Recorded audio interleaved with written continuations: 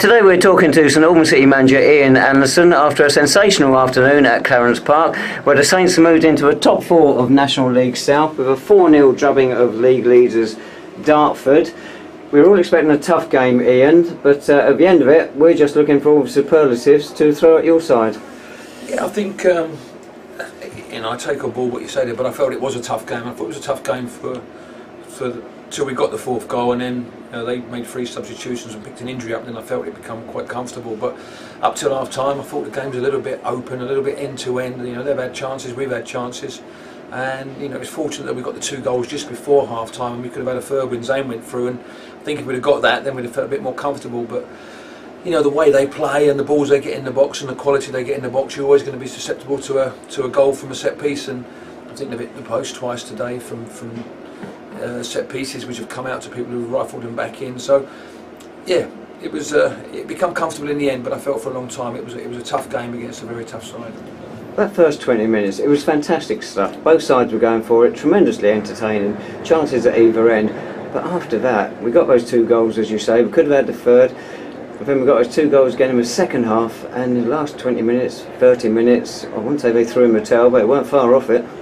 Well, I think, as I say, we've got to take some credit out of it ourselves for the way the players have performed today and have performed last week. But when they play and they're on song like this, they take a lot of stopping. And full credit to Dartford, because they came at us, and it was end to end. As I say, it was like a basketball game in that first 45 minutes, and then you're questioning how your fitness is going to hold up in a game like this, because a lot of players were blowing, a lot of players were out on their feet by the time we got to sort of 30 minutes, because it was end to end. But in the end, as I say, we've managed to get the third and the fourth, which I think settled us down, and as I say, I think they lost the momentum in that last 20 minutes. I think it was just about to the wall, and I hope we don't get beat too many in the end. And you see, we've got some great areas, but I just felt we didn't finish the game off again, a bit like we did last week in that last 10-15 minutes. We didn't move the ball quick enough, like we'd done for the first 75-80 minutes, because I felt we moved it so quick in the first half.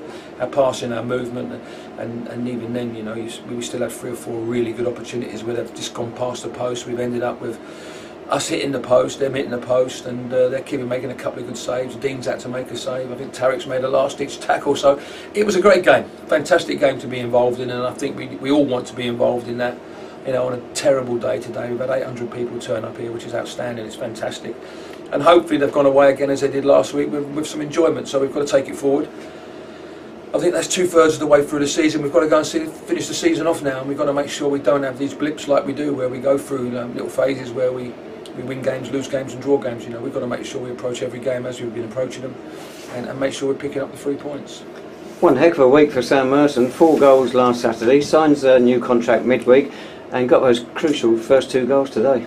Yeah, I mean, the thing is with Sam, we've been talking to him since before Christmas about a new deal for next year. So it just probably put the icing on the cake that we had to move pretty quick this week once he scored the 4 goals. So it was done all very, very quickly.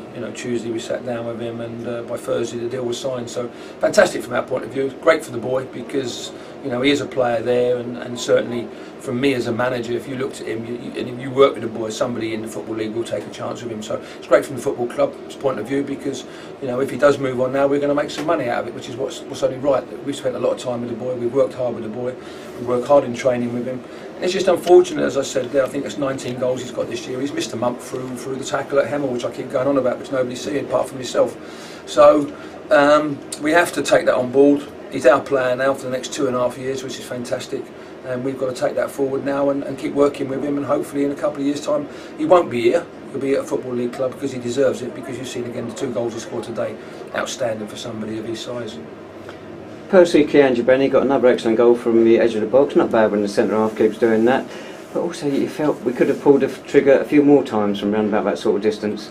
Yeah, I think Ben Hurd had one late on. I think Solomon's had one. I think Kieran's had one. Kieran got in actually and sort of side foot into the keeper's hands, and we've had 3 or 4 opportunities where we picked him up. But again, as you say, Percy's he's curled one in or smashed one in with his left foot last week, and he's curled one in with his right foot this week. So full credit to as I said to you, the players deserve all the credit, because they're the ones that have gone and put the performance in.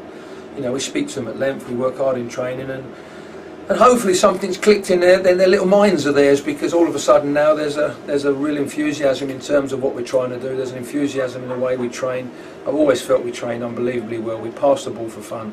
and our movement is now starting to come in there. And we're going to have hiccups on the way in. We've got to remain positive. We've got to remain focused on what we're trying to do, and first and foremost is we've got to make the playoffs. As I said to you last week, if we can get second or third, it'd be great. If we can win it, it'd be even better. But they're the things we've got to aim for now. And I've said to the players again after the game, don't let go of what you've got here in terms of looking back at the end of the season and looking back and thinking, we should have done this, we should have done that. It's in my hands. It's in, as I said, the management's hands. It's in the physio's hands. Everybody that's in that change room. It's in our hands to do something this year. And if we do it right, we'll have chances of getting in the playoffs. If we don't, we'll end up 8th or 9th again. And that's what we have to look for. A consistency that will get us over this line going into the last 14 games of the season. Reece Morel-Williamson, people have voiced concern that he plays predominantly on his left foot, so Dartford invited him to go on his right today, and he did, and he almost made them pay for it several times, and he rightly picked up the Man of Match award. Well, and this is things that we've spoke to him about, is we've said if they're going to show you down there with your pace, go. And at the end of the day, it's just having that confidence with his right foot of making sure that he just swing it and smash it across the face of the goal, and they might slice it in their own net. And you see in the first half today, was once or twice there where he's actually done that, and it's just gone whistling past their own post, so they could have quite easily gone in their own nets for goals from that side of it. But the kids, he's just got to get the consistency, and he knows that, I know that, and we speak to him at length about the consistency. And today I see a really consistent performance. In fact, I see an outstanding performance today from a right winger, and he's predominantly left-footed. But now, what he's doing now is he's now managers and fullbacks and teams are not sure what he's going to do, because all of a sudden, every time you play against him, you show him on his right, or their right foot, your right foot, their right foot, your right foot, and all of a sudden now he's going on the outside. So now players, managers, everybody, you've got to start thinking about, well, okay, if we show him inside, he might go on the outside. If we show him on the outside, he'll come on the inside. So great from his point of view, and he's got to obviously take that on board. But he's got to be consistent, and today he was consistent, and he knows, and I think we all know that he hasn't been as consistent week in, week out, week in, week out. So, and that's the level he has to get. And if he does that week in, week out, he won't be at this football club. Somebody will take a chance of him, but we have to have that consistency with him. Last week, Dean Snedker had a difficult first half against East Thurrock. Today, his handling was impeccable, and he came out just before half-time and took a free kick amongst a cluster of players, and you just felt that knocked a bit more stuffing out of him. Well, again, as I said to Reece, the goalkeeping coach in midweek, that I went back to the Chelmsford game, which I think was the 5th or 6th game of the season, and we spoke about how Dean had come and collected crosses, and how Dean had come through people and took the pressure off us at Chelmsford, and he was outstanding. And it was just the things that we've worked on again, putting lots of crosses in on Thursday night for Sam to come and head balls, and for Dean to come and collect them. And I think again, a bit of confidence from him. He come and collected. It was really, I think it was a minute to go before half time, and it was so important he came and did that, because it took the pressure off. If they'd have scored there going in at 2-1, it'd have been slightly different. But that's what we need our keeper to do, because when he's coming and doing that, he's got his clean sheet today, which is his reward. And I think in the league it's probably the first clean sheet since back to I think it was Hungerford back in October, November time. So it's great from his point of view, and it's great from the back four's point of view. A couple of players from the National League have moved to the Football League. You've spoken about the likes of Reece and Sam here. Was there any approaches sort of this week? No, we had no approaches. There was one or two little rumours, but we never had any approaches from anybody. So at the end of the day, we didn't really want to get into that remit of what happened last year with Junior, and losing Junior in this period last year was probably the biggest thing. I think at the time we didn't think it would affect us, but I think it did going into the second half of the season. But as I've said, and I'll say it to Sam, and I've said it to every single player at this football club, I and this football club won't stand in anybody's way. If a football club comes in the Football League, we will do our best to make them Football League players, because they deserve it. They've come into this football club, they've come in and listened to what we've had to say to them, and the one thing I always try and say to them, that I'll push you and I'll work with you and I'll try and get you back to being a Football League player, or if you're not already been there, we'll try and make you a Football League player. And if you can do that and somebody takes a chance with you, me, the football club, anybody at this football club will not stand in these players' way, and we've given our word on that. But it's got to be right for me, it's got to be right for St Albans City Football Club, it's got to be right for the owners, and it's also got to be right for the supporters, because we've worked hard with this group of lads. They're a pleasure to be around, and they all want to play football. There's a great energy about them, and they're good footballers, but we've just got to get that consistency now. That's the most important thing. And what about incomings? I spotted Junaid Mead, former City player, warming up there before the Well, Jermaine's been training with us over the last couple of weeks. He's been in Sweden, and they've got a break now. I think it's their break actually. So, you know, he's going back again. I think towards the end of March time before the season starts up again. So, he's training with us. He's looking to get fit. The problem we have is bringing him in. If we was to sign him and keep him for sort of 6 to 8 weeks, we disrupt slightly what we've got.